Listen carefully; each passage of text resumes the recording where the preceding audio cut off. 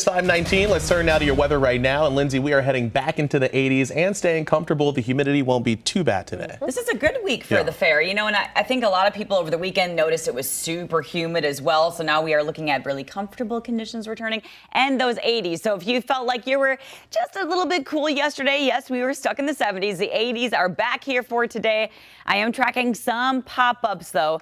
Really minor, very few and far between, and they're happening between, I want to say, about 4 and 7 o'clock. So I wouldn't let this really deter you from heading to the fair. This is going to be such a minor event here. As we go into Wednesday, it will be hotter, slightly more humid as well, and temperatures getting to about 87 degrees with some more evening rain chances.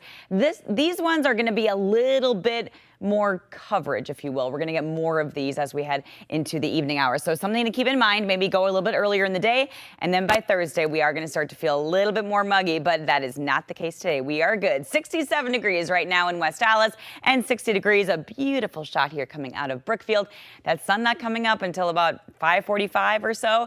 And we have 8 o'clock sunsets just for another couple of days, guys. So today we definitely have less wind. It was a little bit windy yesterday. Comfy and sunny will be the rule going into the afternoon. And again, between 4 and 7 o'clock is when I expect to see the potential of some of those pop-ups. As far as, you know, the comfort cast goes, by Thursday evening, we're going to start to crank that up a little bit. Friday is going to be a humid day. And then Saturday, we're going to start to see some things changing a little bit for us as I'm tracking a couple of weather systems. You can see high pressure over off in Colorado right now. There's a huge weather system down towards the deep south that's keeping them super hot. But for us, we've had a pretty pleasant summer. We need a lot of rain. I mean, we still have a pretty big deficit that way, but a little bit of rain on the way today. You see what I'm talking about?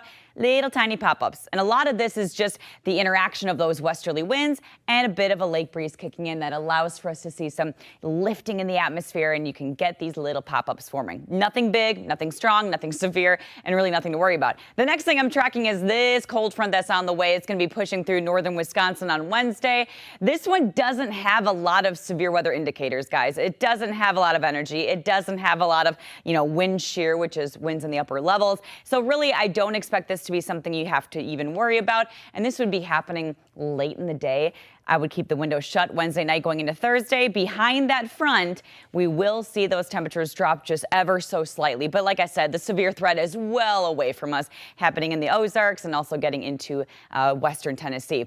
Tons of rain, though, because of that system. That system gets stuck, and it just continues to bring an onslaught of moisture and showers and thunderstorms. We stay out of the line of fire on that. In fact, we may get an inch on the high end over the next couple of days. I really don't see that happening. You might get about 1/3 of an inch out of this. So you still need to be watering your gardens and your lawn. I mean, we are looking at an over 6-inch deficit of rain since April. And also, like I said, tonight's sunset, 8:04, 8 o'clock or later sunsets will be the case until Saturday. So we are 3 days away from Coffee with the Crew. We've been talking about this. That's at the Summerfest grounds. You can meet us and get a free cup of coffee. We are just 28 days away from school kicking off for MPS and 46 until the first day of fall. Your full 7-day forecast highlights temperatures kind of going up a little bit by Wednesday and then back down Thursday. A couple of storm chances on Friday, and the weekend looks great.